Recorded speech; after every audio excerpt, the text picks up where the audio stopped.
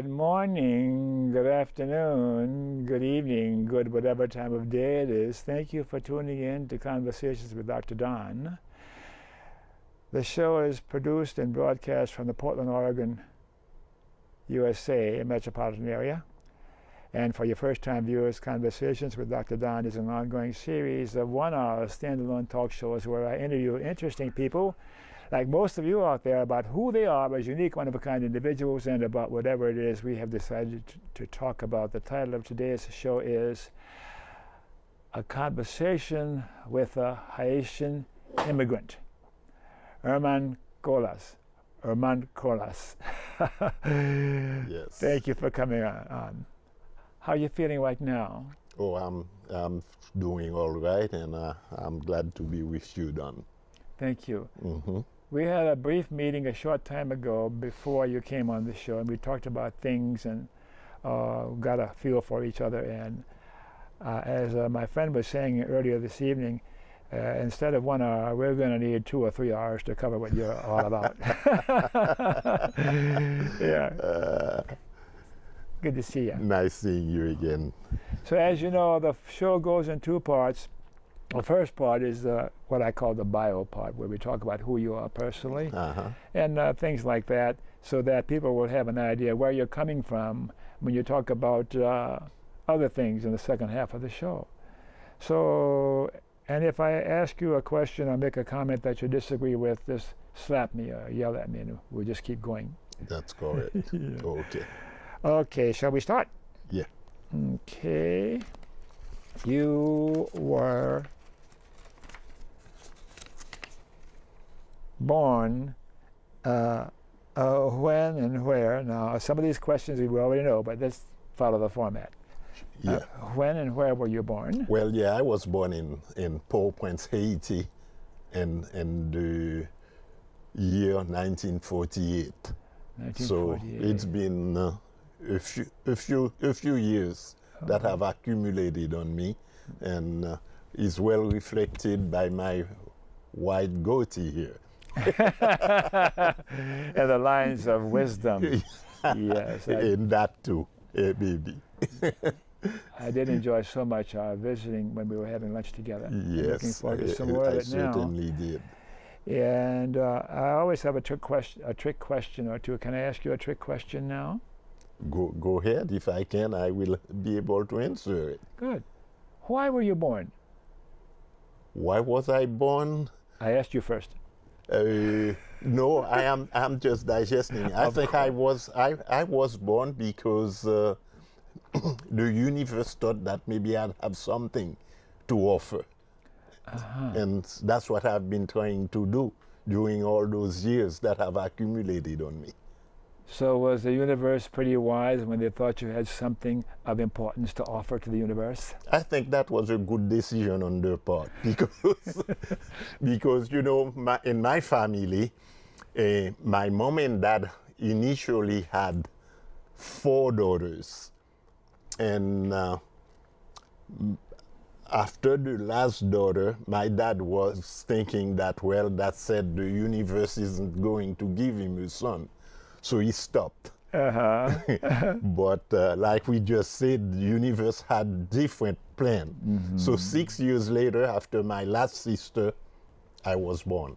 So you're bringing up the rear. Exactly. Yeah. And if I were to ask your best friend, who is Herman? What would your best friend say? Herman is what? Herman was kind of an old guy even when he was young. He always would be telling us, you can do this, but you shouldn't do that.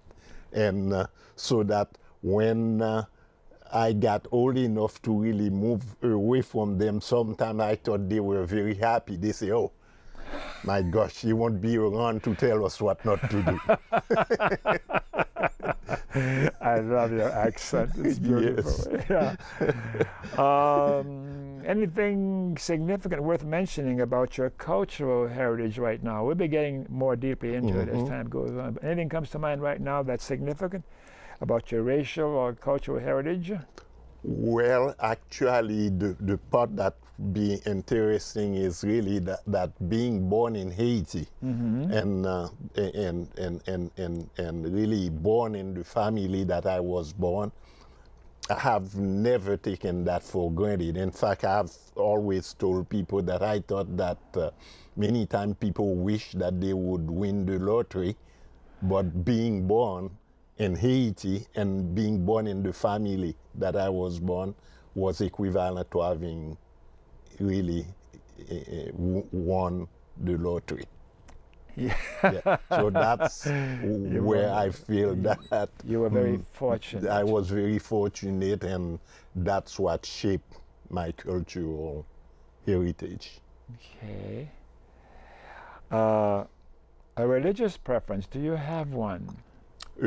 I was born in a Catholic family, and my mom was a very strict Catholic person. In fact, when the changes were made where the masses were no longer being done in Latin, she was not very happy about it. And neither was mine. Yes. Were you an altar boy? Well, for a while, yes, because my mom, they thought, during the time, perhaps like when you and I were born, there was this idea that the first sons also should become a priest. Yes. Things got to that, I didn't quite go that far. Why didn't you go that far?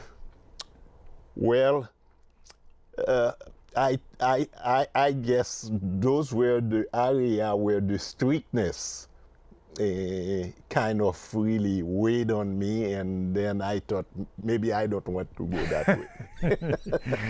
Yeah.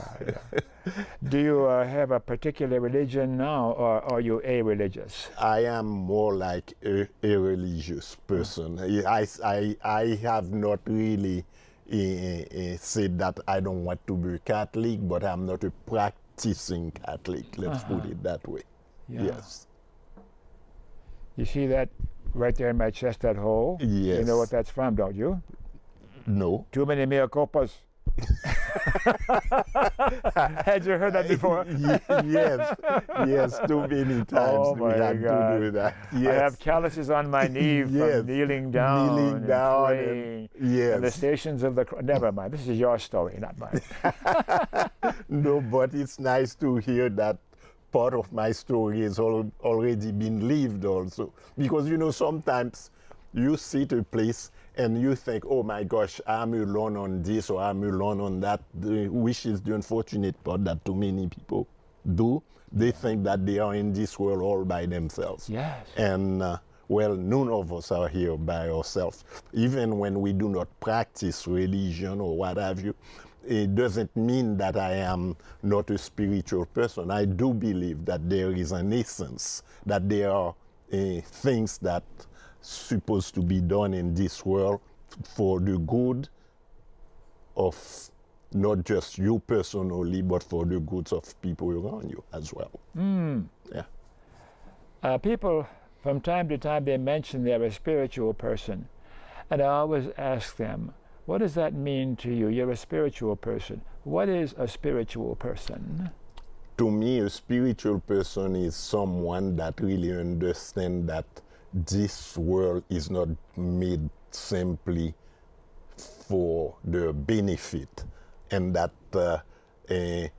things that are happening is not just for them to really take care of themselves and themselves alone. The spiritual person is someone, in my opinion, that really look at the need of others and try at their best to understand it. Even if they are not able to do everything about it, at least they can send a request to the universe in terms of being able to say something positive to people rather than put them down just so that they can make themselves feel good. How did you get to think the way that you do? Is your mom or dad or both, or the culture, or what? I think my mom and dad both really did everything possible to to really put that in all of us. In fact, one of the things I remember is like when I was growing up in the distillery, for instance, my dad, after Mass, would take all of us and go start the meal and have us, the kids in the family, go take the sugar cane and feed it to the meal so that we can understand that even though we were benefiting from the bounties of what that they were doing in the family, that the people that normally do this work, they wanted us to understand what they were doing so that we didn't just go around with our nose bent upward thinking that we were better than the people who did the work. And you learned that? And from that we learned that really everybody had, responsibilities, and that if they were doing something that at some point that you would not have to do, that it did not mean that you were a better person, a better spiritual person than that person, that you should treat everyone with the respect that they deserve. So that was something that was ingrained in us at a very young age. So you learned some humility. Yes. Yeah. Yes, very early. Yes. Mm-hmm. And your formal education, let's go to that. My formal education was really very, very strict. Also, of course, I went to the seminary initially, and then later on, of course, I got transferred in a mixed school, and I thought that was nice because I had gotten tired of being with only the boys, so it was kind of nice to really go someplace where you could look at the girls too. You still like to look at the girls?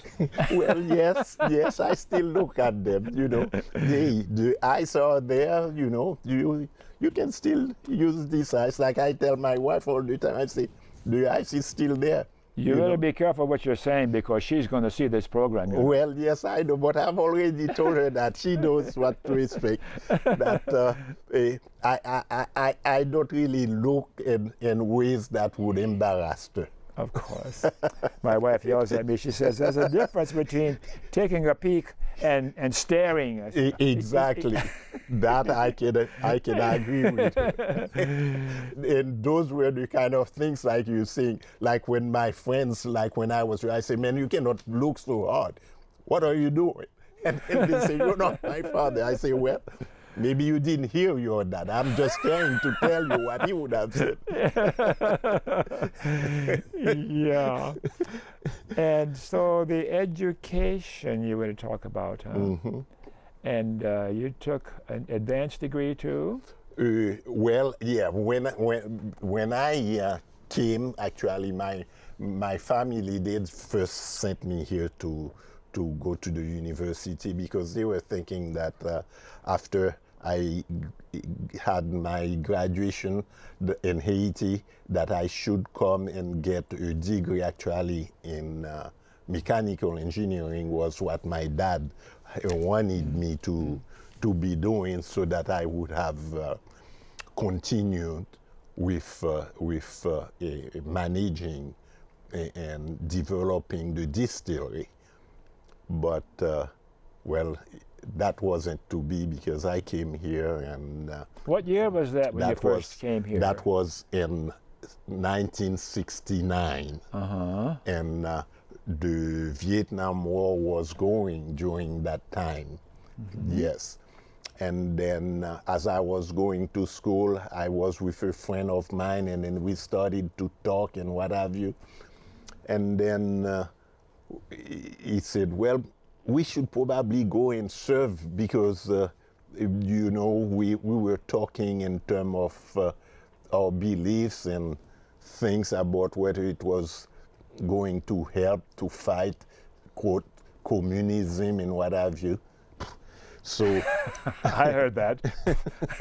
So we volunteered, uh-huh. The two of us, and at that time, I guess it was something they were looking for young men to send to that war. So even though when I was first here, I was a student, they didn't care. They figured, well, if you want to volunteer, we'll take you. So I did volunteer to serve, and then so did my friend, and we both went to Fort Dix, New Jersey for training. But during the training, the friend that talked about that with me changed his mind, and my dad helped him to get out of this thing. And then he asked me as well if I wanted to get out too. But I knew my dad very well. He had not sent me to join. That was a decision of my own. And I thought that if I told my dad, well, yes, I want to get out, he would have lost all sorts of respect for me. And the respect of my dad was important to me. Of course. So I said, no, Papa, I'm not getting out. No matter what happened, I'm going to put the time, because that was my decision. He said, well, when you start something, you should finish it. He says, it's not that I'm not afraid about what might happen to my first son, but when people make decisions, they have to live by them. So I was glad I didn't jump in and say, yes, please help me get out. So I did stay in and served during that time. I'm not remembering anybody talking about their father in terms of Papa, and that was me. We called him Papa. Yes. And that feels good to hear. That's a special respect in our culture, if I may. Yes. What was it like in Vietnam for you? Well, actually, that's the part. I did not get to go to Vietnam. You know, when I joined, they sent me to Fort Dix, and then they trained me. They trained me in Signal Corps, you know. And after I was trained in Signal Corps, exactly because I was not a citizen of this country at that time, when they gave me my papers that I was supposedly going to Vietnam, they stopped it and they say, we cannot have this guy go and be on Signal Corps, because he will be in the middle of receiving information and what have you. And they say, we do not think he has the clearance to be doing this thing. So they stopped me from going. So maybe that was a fortunate decision. Huh? In a certain way, maybe that's how it came out. And then they took me and sent me back to train me as a medic. And that's what they did. And after I became a medic, they sent me to William Beaumont General Hospital in Texas, which was an hospital right across from Fort Bliss. And then many of the returnees I would be involved in bringing back and what have you. So, yeah, it turned out to be okay, I guess. Yeah. Yeah. Although many times while I was there, I didn't like it for that reason that every day when you get up, you have to go look at the list of people to find out where you were being transferred. So, if in my mind at the time I thought, well, if they were going to send me, they should just send me. At least I know I have the anxiety is over. The anxiety is over. But they didn't do that. So I spent all my time, you know, being very anxious about what would happen. And that was okay with you? That was okay. I did my service and was done with it and receive an honorable discharge and everything. Yeah. And you have an advanced degree? I got my degree in mathematics and computer science. Yes. Oh my gosh. Yeah. You must be pretty bright, huh? Somewhat. Yeah. And talk a little bit about what you did in your working life. You're about to retire now completely. Huh? Well, sort of. Sort of. I keep telling my kids about, well, now that I have established these things, it's time for you now to start working and send me a check instead of me having to come and earning it. They've not quite bought into it totally yet, but we're working on them. So they are then running the business? They are running the business at this point, yes. And say who they are, boys and girls? I have 3 kids. Yeah. Actually, I like my papa, I started with a girl. She is the eldest. And then 4 years later, I had my first son. And I thought, well, I have a boy and a girl now that should do it. Mm-hmm. But my wife was not consenting because she came from a family of just 2. That was her and her sister. And she always felt that her family should be at least 3, because when you are not in agreement with one, you can side with the other one, she told me. Having come from a large family, I had all of that, so I didn't, that's the part maybe I had taken for granted, you know. So she held on, and we had 1 more son, which was almost another 7 years later after my first son. And they're all involved with the business? And now they are all involved in my business, yes. And the business is a general contracting? It's a general contracting, and we started doing residentials when we first started. And the reason for that was that prior to my having that, I was involved into, believe it or not, when that happened, I say, isn't that something? During my service, I was in telecommunication, where they say I shouldn't be allowed to do, because that's what would have sent me to Vietnam. And then after I got my degree, I got hired by Pacific Northwest Bell at the time, which was communication. So I spent quite a few years in communication, and I did very well in it. And I was building my dream house when I hired a general contractor while I was doing a lot of traveling. And that general contractor did not do a good job. So I fired him. And then I started to do the thing on my own.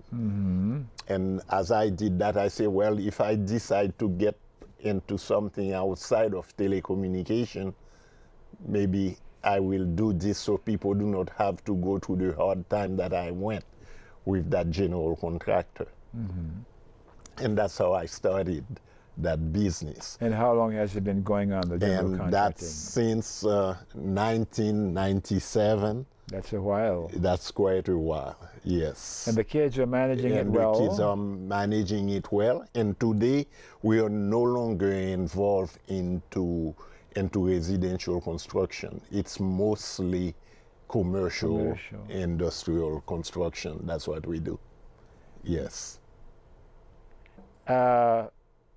Do they send you any money yet because you're retired, or are you in the process now? Well, they send me some money, but I'm trying to make them realize that maybe when you retire, you need more money than what they send me.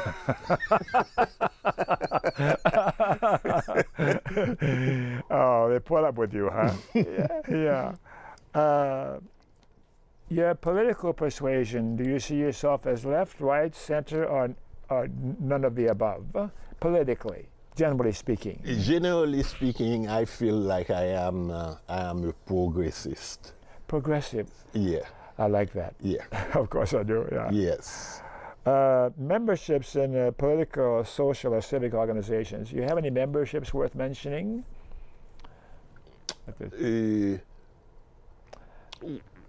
In terms of, when I say I'm a progressist, in terms of what I support and the things that I do, I tend to be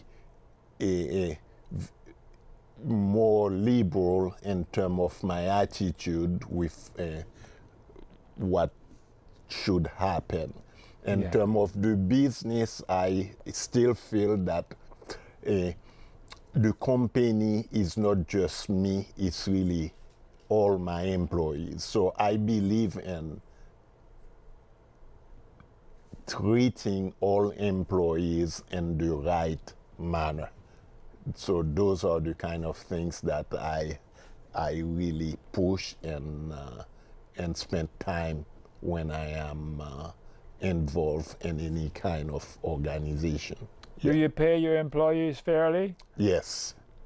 I think I knew the answer to that. I didn't want to put you on the, I thought you would. Yes. The little I know about you so far. Yes. We treat them fairly, we treat them with dignity, and we feel that they are really an integral part of what our company is. And this is one of the reasons that I believe that we are able to attract very excellent people in that company. In fact, we have people who actually have joined our company, leaving much larger businesses to join us because they feel they like the values that we push forward. And how you treat them. Yes.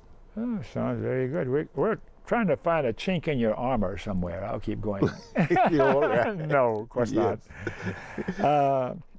Any persons from the past or alive today that you particularly admire or looked up to? Any names come to mind for you? Well, yes, of course, you know, people like Martin Luther King, Yes. you know, and Gandhi, you know, and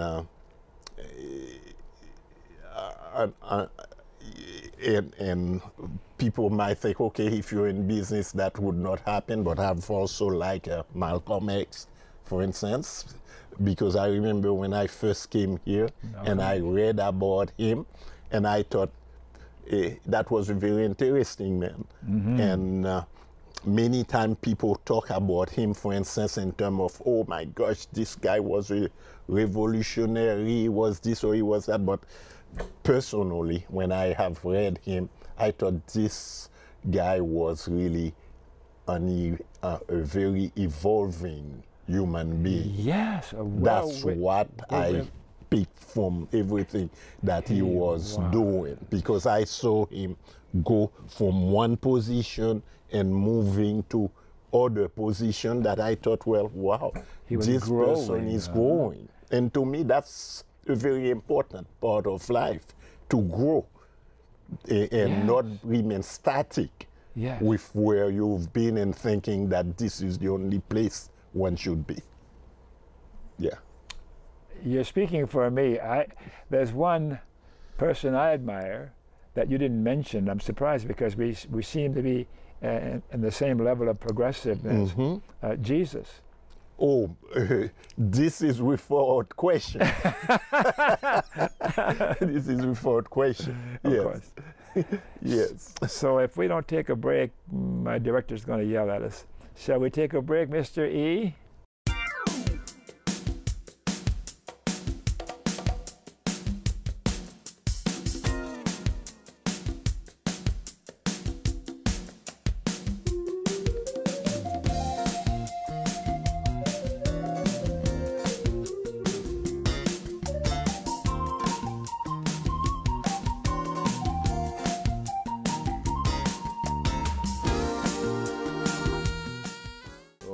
Okay, we're back. Thanks for staying tuned.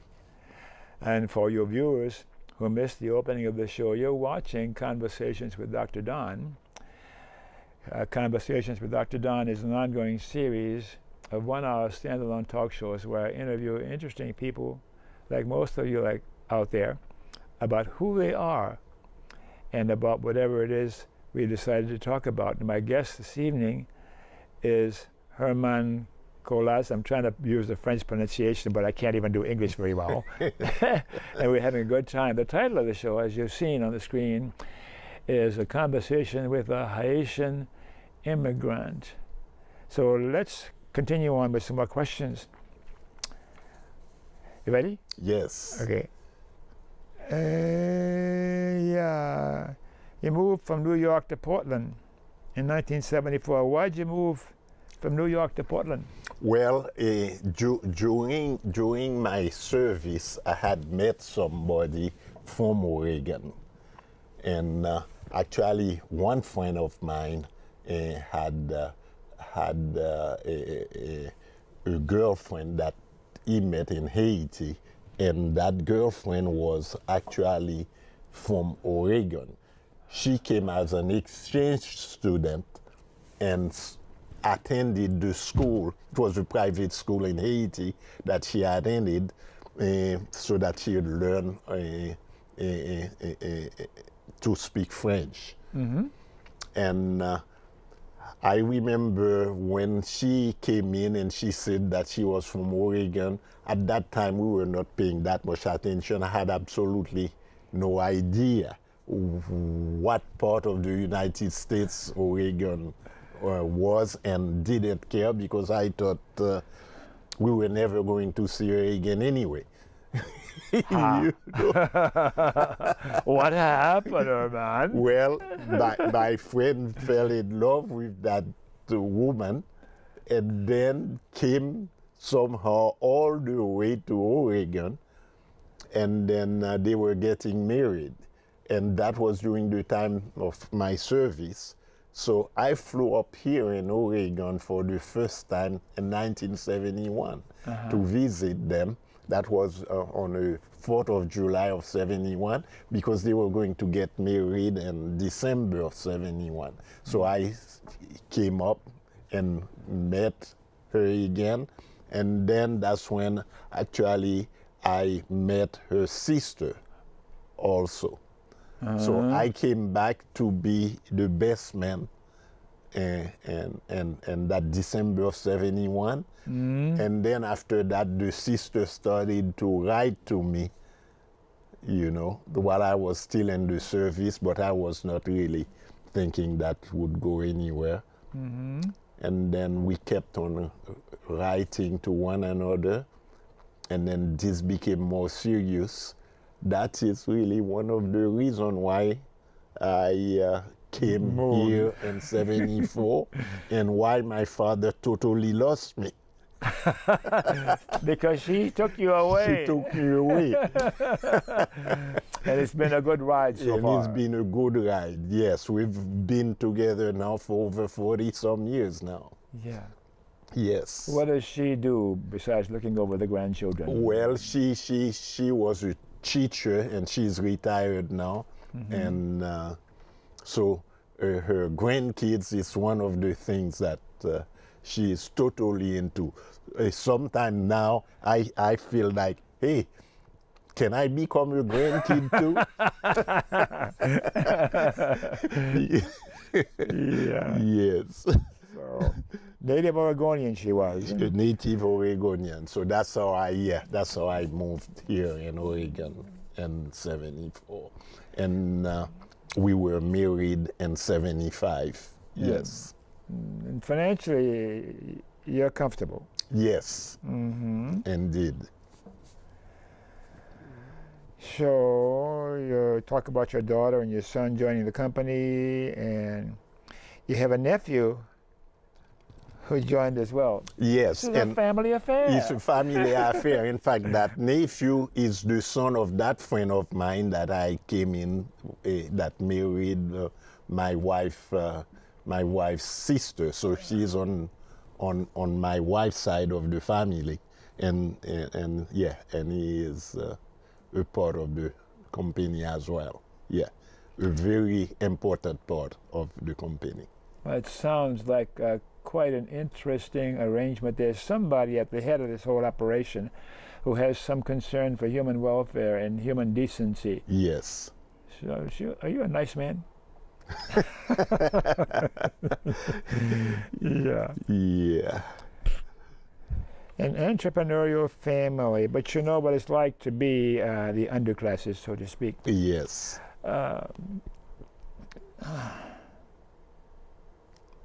Three grandsons. You're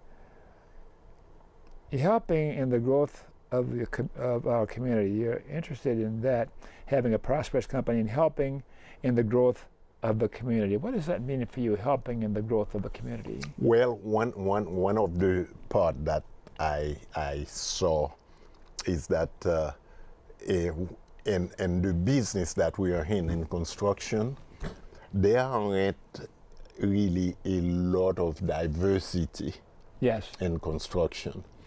And I felt that one of the reasons is that a lot of people that perhaps look like me do not really know or understand what construction is, except that from time to time they see somebody who look like themselves and me with a flag or something, so they think that this That's is about the limit, huh? the limit of what could be done. So many times, like I have gone to schools and talked about really my company and try to encourage young people to understand that there is more to construction than just digging a hole, and that construction involves architecture, engineering, and all sorts of painting and plumbing, electrical, and you know, I also make arrangements for the kids to be able to come and visit sites so that they can see what really is involved. And we spend time trying to develop young people, and we hire some adults and train them as well so that they can get to see people that are like themselves, that are really earning a living rather than just get a job. And that is what we are doing. And this is one of the reasons that I've been interested in seeing that this company goes more than just me trying to earn a living, but creating an environment where it can go, that people can understand that we provide a career, not just a job. Yeah. You have a delightful way of thinking. And again, I'll ask you, where did that come from? Mostly from mom or dad, or from both? I think both of them really had instilled those in us really at a very young age. And of course, having kind of moved away from my parents' distillery, because my dad ran this distillery from his parents, and if I would have continued, in fact, in 2013 would have made 100 years of in that distillery's life.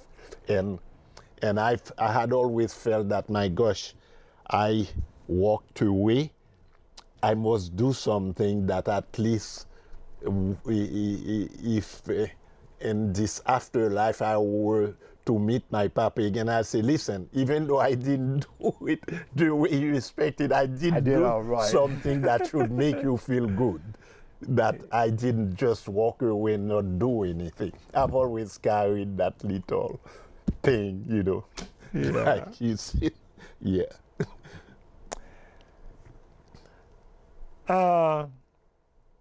What was it like when you were growing up in Haiti? Any particular events or situations that made a lasting memory for you? Anything comes to mind? Like the earthquake, you weren't there for that. The earthquake, I was not there for that, but yes, it did do a very important impact on me. In fact, that was something that even for my living here in Portland, when that happened and my company was functioning here already, and there was a very large meeting of construction owners that were taking place here in Portland. And I went to that meeting, and you know, the head of a lot of the large companies around here wanted for me to speak to them about what had happened and what have you. And they did it in such a way that, frankly, like I said during the time that we met, I said, for long I thought that I was the only Haitian here in Portland doing what I was doing. But all those guys in the room were so intent on trying to do things as best as they could in Haiti. In fact, I formed a foundation that was giving money during the earthquake, and they all greatly contributed to that. Mm-hmm. And that's when I said that I was not the only Haitians here, that they were all Haitians. So that have really left quite an imprint on my fellow general contractors. Yeah. Felt about the country where I came from. I've heard in the news that the people who committed to help out the situation in Haiti, a lot of them have reneged and not followed through with their generosity. Well, that's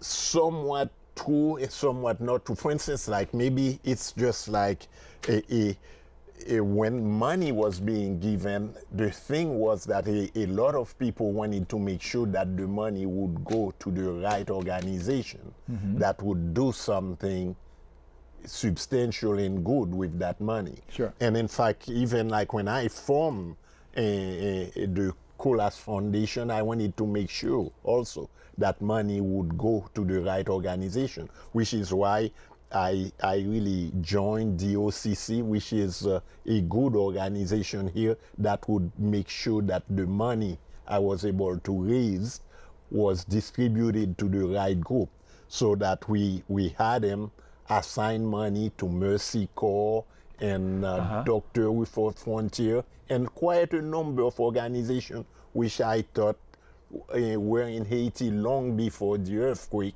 doing good work. So I thought money should go to them.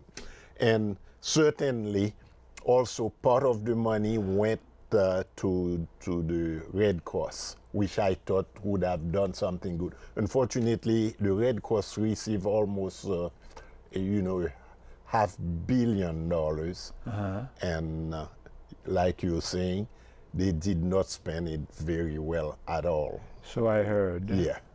So I was very disappointed to find that an organization that I thought would have done okay. In fact, with $500 million, they built only 5 houses. That's outrageous. This is totally egregious. I do not understand what happened. Graft. So what is going to be happening to Haiti in the future? Are they going to recover beyond where they were before the earthquake? It's been a very poor country for a long time. It's been a country that have seen so many bad things. I tell you, it's something that's beyond my understanding, because the diaspora of Haitians, whether it's in America or anywhere you go to meet them, they always function at very high level.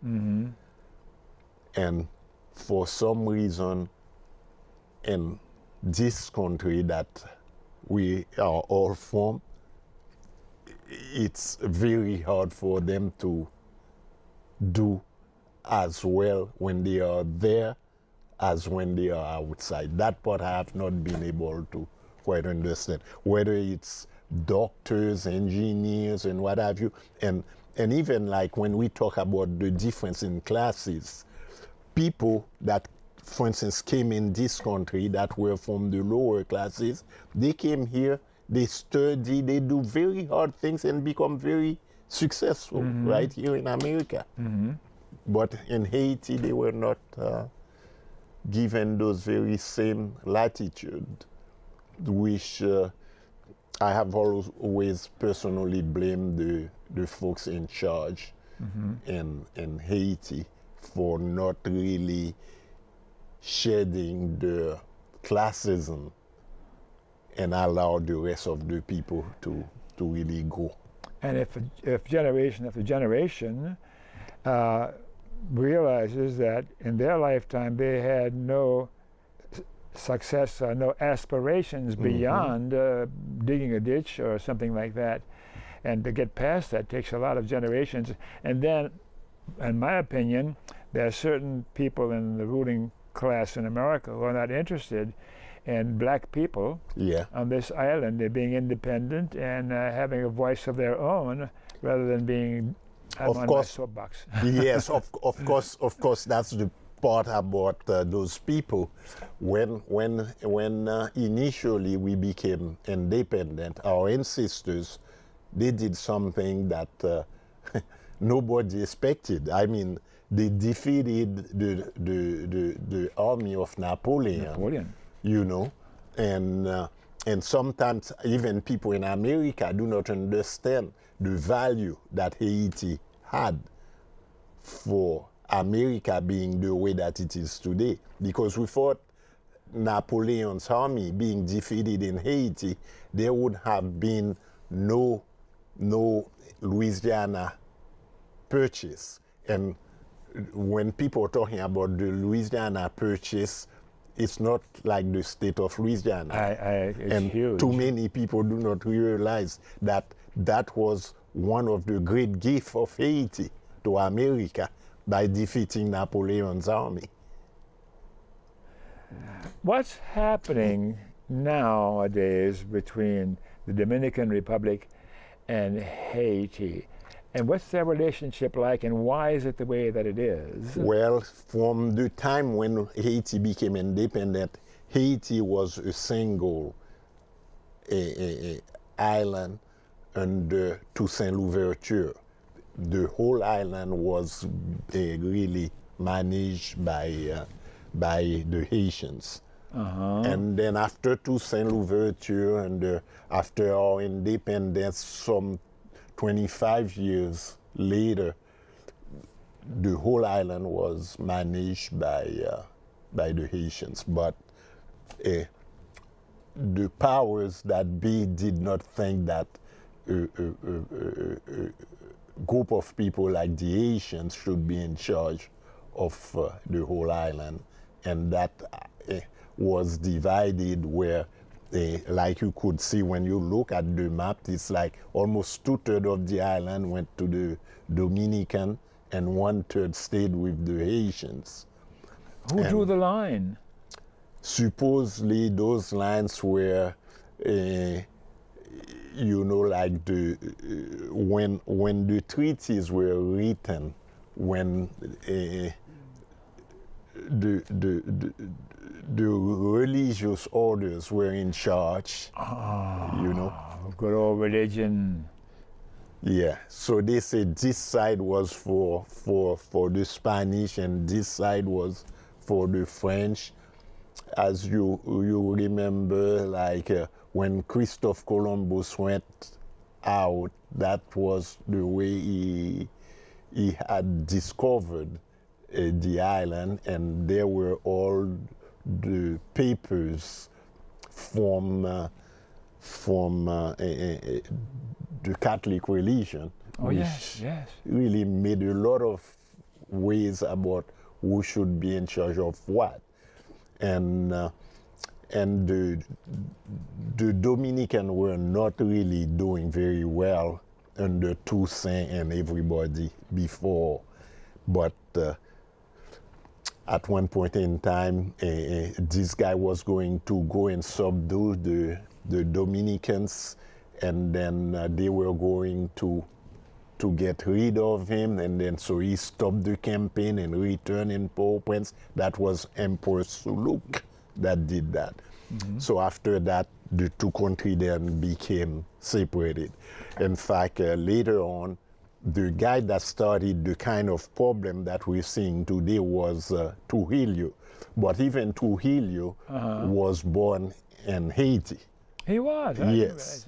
Do you know? But it's again this thing about playing race cards, about, well, I'm lighter, I am darker, I am this or that. That is the kind of play that people have. That is still going on And today. that's still going on today, because the Dominicans under Trujillo, they established this thing that they were what they call themselves the Blanco de la Tierra, and then supposedly Haitians are African descent. So race still plays in there. yeah, even the Africans that are mixed feel that they are, quote, better than the African that are not mixed. So this is what you're seeing in the Dominican Republic today. So they are really rounding up people that looks more African than, quote, European, even if you are dark. And then saying those must be Haitian, even though they've been born in the Dominican Republic all this time. Now, they want to send them, quote unquote, back to Haiti. It would be just like somebody saying today that my kids are not American, send them to Haiti. They do not know anything about Haiti. Who's behind that kind of thinking? This is the part that you say, where do people get these ideas? It's crazy to me, but then we have few people that are sick in our world. No. So Papa Doc was black. He wasn't mixed, was he? Mm-mm. And yet he was the dictator. Yes, yeah.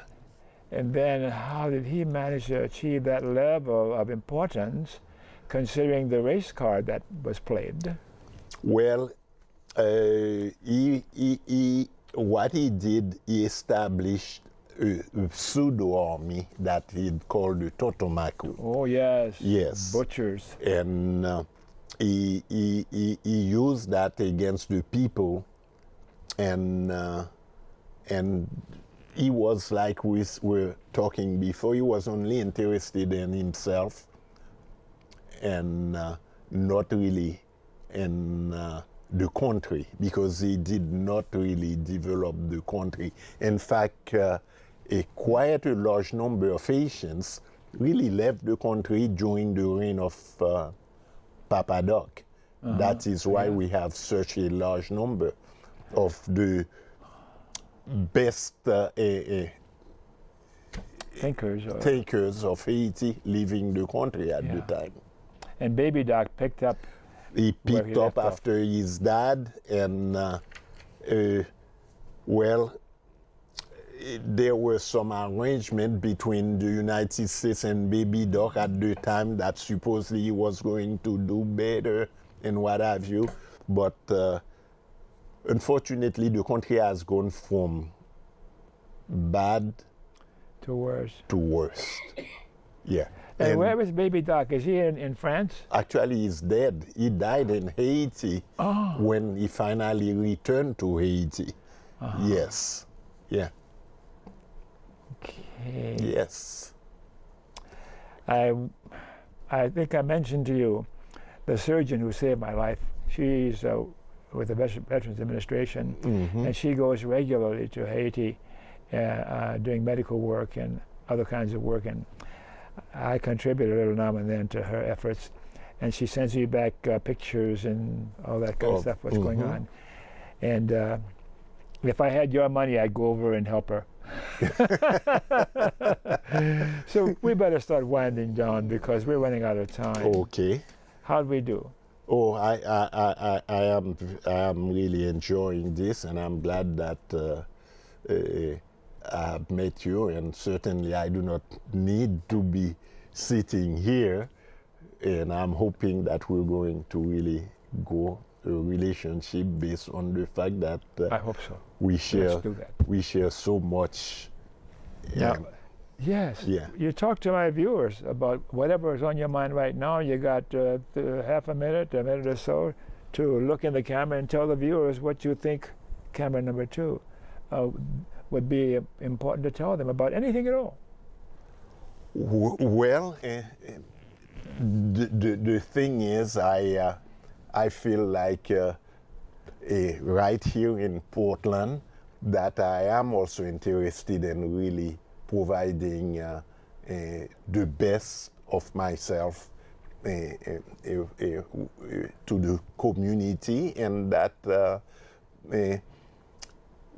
I have instilled the same values that you and I were talking about with my kids, and I think people will realize that yes, there are people of all sorts of backgrounds that are really contributing to this country. And sometimes when I hear people talk about immigrants, well, I am an immigrant and I have really come here and I have established a good company that is really growing and paying good salaries to those folks that are working for us. And this idea that immigrants are only a drain is not really borne by what so many of us who came to this country have done. Well, we're going to need to stop now. We need another 2 hours, but I think they're going to yell at me if we don't stop winding down now. Yeah. And to watch my shows on the web, go to www.donbaham.com and click on favorite links. There's a lot of shows there. The American Civil Liberties Union is very important in our country today because civil liberties are being threatened nowadays by the right wing. Go to that site and learn about the ACLU. They get my shows broadcast regularly by your local public access station. Go to www.pegmedia.org, and I'm going to have to clean up that editing. To learn how to end corporate personhood, we got to end corporate personhood. Go to www.pegmedia.org to end corporate personhood. Thanks for watching this episode of Conversations with Dr. Don. My favorite thought for the day is be kind. Remember KFC, not Kentucky Fried Chicken. Dr. Don's KFC. Kind, friendly and charitable. Be kind, be friendly, and be charitable to you too. And you too.